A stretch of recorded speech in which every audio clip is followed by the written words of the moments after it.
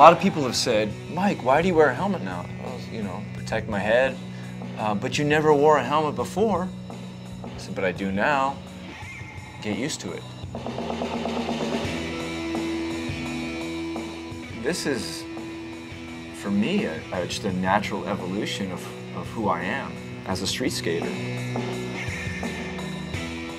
I looked at what I was doing. I was an artist. I was creating. I was expressing myself. I didn't see where safety equipment factored into that idea. It didn't make any sense.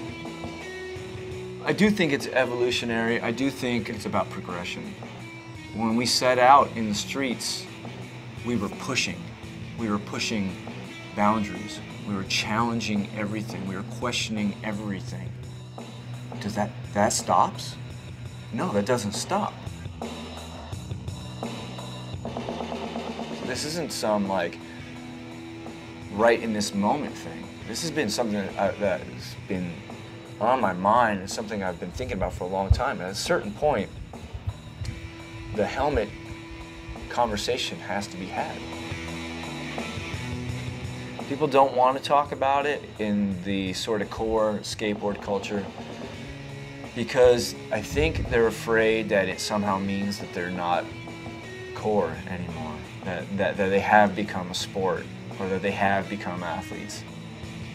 The platform has been given to me, the opportunity has been given to me to represent a helmet company that is standing by me, that is allowing me to be me with no overarching pressure or anything. If I had a real wish with all of this, a real hope for what this means, would be kids who are starting skating now, who are wearing helmets now, that they'll just stay in them. That the peer pressure will be reversed. It'll be like, if you take the helmet off, you're doing something wrong. After 30 years of skating, be involved in something that could affect not just the next 30 years of skating, but till the end of time in skateboarding, that's how significant it is.